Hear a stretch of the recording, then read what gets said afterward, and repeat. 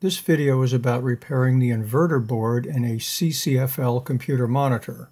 CCFL stands for cold cathode fluorescent lamps. These were used as backlight illumination in the early days of flat-screen monitors. Around the year 2011, LEDs showed up and completely supplanted and replaced CCFL backlights. But before the advent of LED backlights, CCFL monitors were everywhere. This is what CCFL backlights look like. This is a group of 3 of them. They are long, thin glass tubes. They are similar to the fluorescent lamps you might see in the ceiling of an office or a kitchen, but they are miniaturized. They are driven by high voltage AC current, and they contain mercury, which is a dangerous heavy metal. Like all fluorescent lamps, they have a limited lifespan. They degrade slowly over time, and eventually they will stop working. However, they can last for many years before failing. This circuit board is an inverter.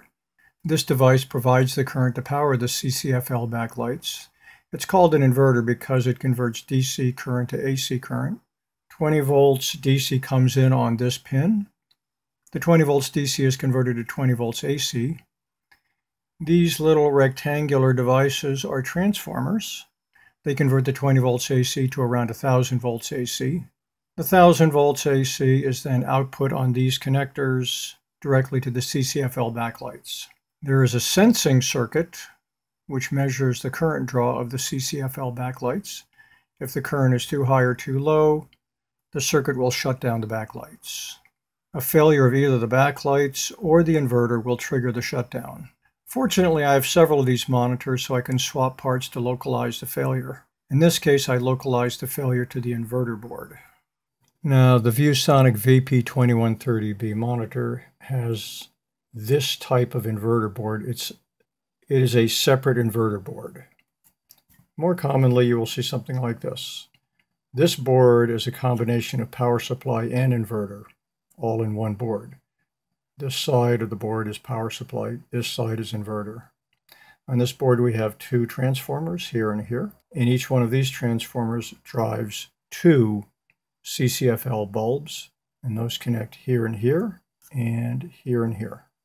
The monitor that these backlights come out of is a Viewsonic VP2130B. These were manufactured between 2005 and 2008. Just turn it on here, have a look at it. Just have a test pattern going here.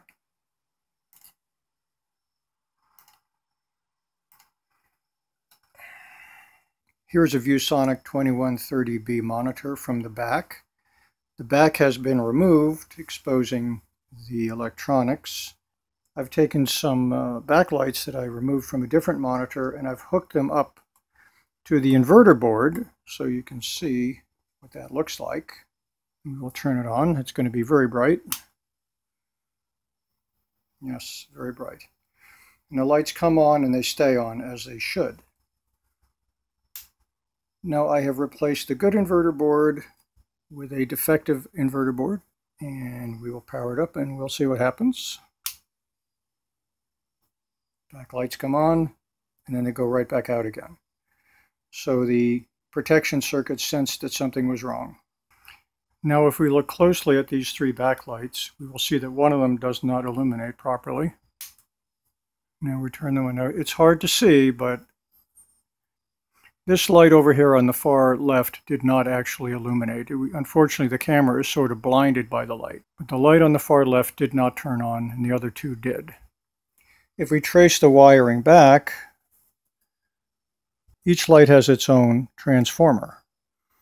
Now, that particular light was powered by this transformer, so we know that that's the bad transformer.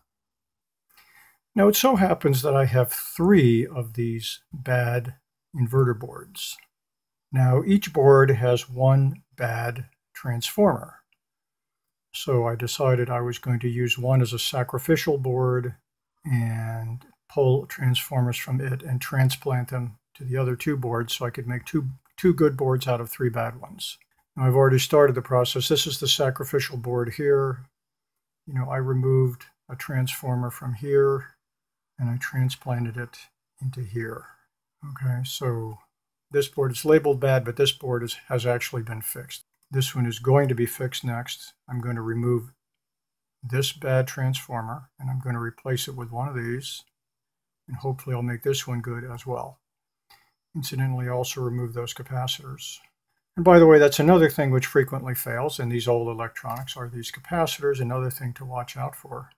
Any capacitor made between 1999 and 2007 will have a much higher probability of failure.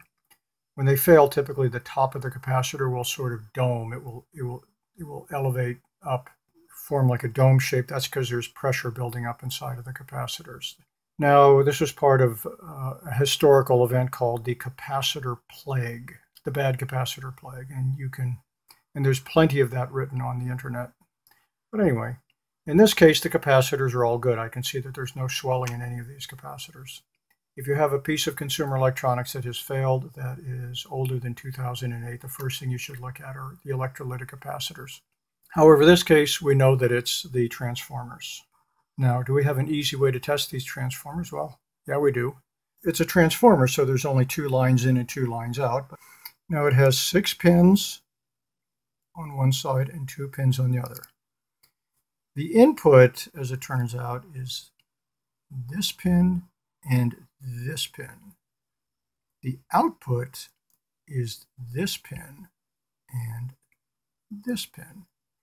If you look on the underside, you can actually see the wires. You can see those are the 2 input wires there and there. And the output, there's a wire here and there's a wire there. So if the coils are intact, we should measure continuity. We're going to check the input coil. We have continuity, pretty much 0 ohms. And we will measure the output coil. And we measure no continuity. Okay, so it's open. In this transformer, the input coil has continuity, but the output coil is open. I mean, if it was going to fail, that's what you would expect. The output coil is actually much longer and thinner than the input coil. So let's measure them in circuit. So I'm going to measure a good one. So here's the input coil, this pin and this pin, and we have continuity. Okay, now the output coil is this pin and this pin. We have continuity measuring 760 ohms. Now the resistance on the output coil, of course, is much higher because this wire is much longer and thinner. Okay, now let's try this transformer. Okay, the input shows continuity. The output is open. This circuit is open, so we know that this one is bad. So you can test these in circuit. Look for continuity in the input and the output coils. The tricky part is figuring out which pins are which. You just look at it, it is not obvious. In this particular case, that pin and that pin are the input. There's 6 pins along here. This one over here, which is partially covered under this piece of black plastic, that's pin 2 of the output coil. Now, one thing which should be obvious, in order to remove one of these transformers and transplant it to another board does require soldering and desoldering skills. So obviously you shouldn't even attempt this if you don't have those skills, and going through it is beyond the scope of this video, although there is plenty of material online to tell you how to solder and desolder. Now obviously my situation is a bit unusual in that I have several of these monitors and also happen to have 3 of these boards, which are bad. Therefore, I can use one as a sacrificial source of transformers in order to fix the other 2. Chances are you only have 1 monitor, and so even if you do have a bad inverter board with a bad transformer, where are you going to get another transformer? That's a difficult question. These transformers have this part number stamped on them, STI 8TR00043. Now, if you enter that into a Google search, you find absolutely nothing. I was able to find a part called SPI 8TR00036. And this is the Google search I made, followed by the word transformer, and I did get some hits there. Pictures of it look the same as the 4.3 version. I do not know if 8TR0036 is interchangeable with 8TR0043.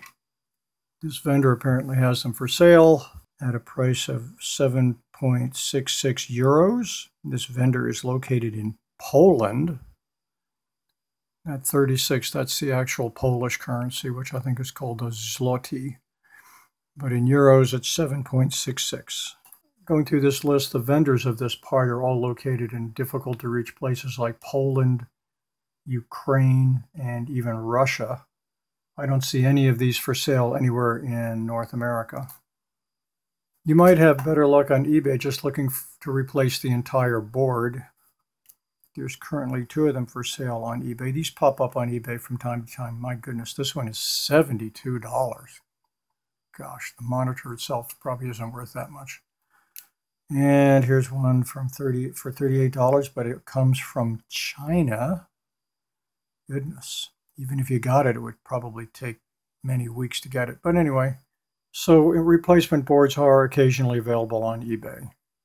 So in summary, we went over the technology of CCFL backlights and the inverters that drive them. And one of the failures that they suffer is these transformers on the inverter board, and we went over how to troubleshoot those. Basically, look for an open circuit.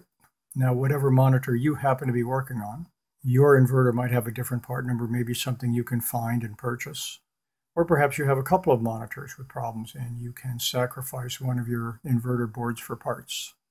In any event, these are old monitors, no doubt. If you're having a backlight problem, perhaps the best solution in the long run is to simply replace the backlights altogether with LEDs, and I have done that too. But that is a lot more work, and it requires that you take the entire monitor apart, and it's very easy to break something in the process of doing that. If you just want to replace or fix an inverter board, that's a much easier fix. Okay, thanks for watching.